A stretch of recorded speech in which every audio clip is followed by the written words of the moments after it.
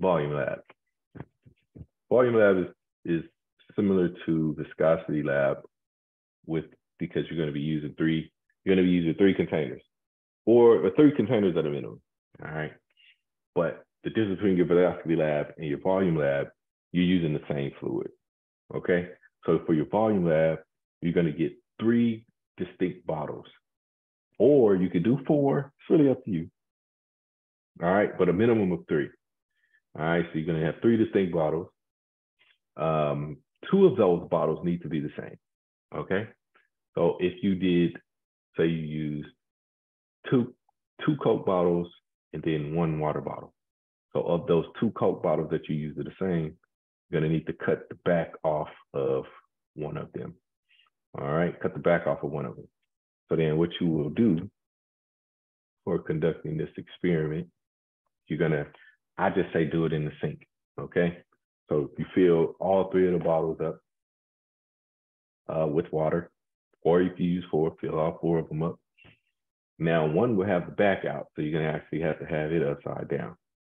All right. Then you're gonna get your phone, it says stopwatch with your phone.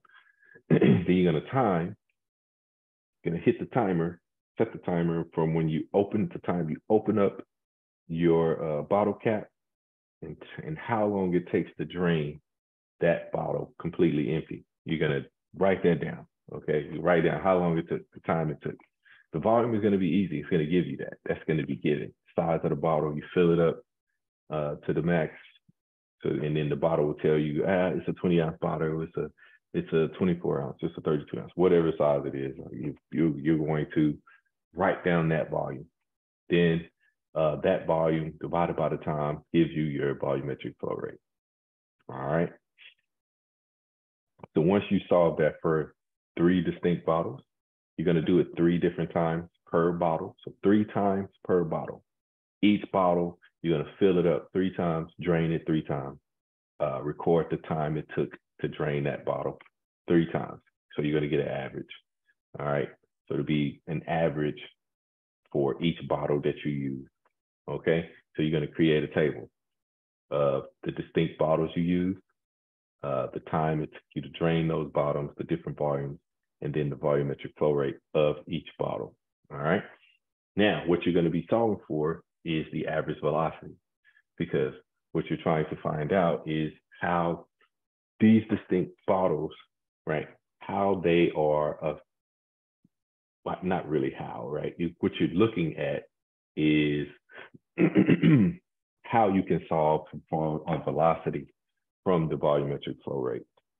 And one thing you're going to look at and you're going to examine is when the bottle has the back on it and when the bottle doesn't have the back on it, how it affects the displacement of the fluid. Like, how does it change the velocity, right?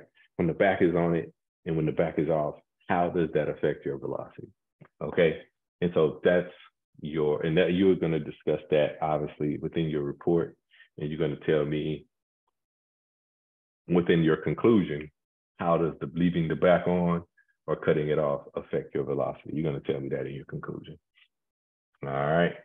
So if you have any questions on your volume lab, please let me know. But that's all I have. Thank you for listening.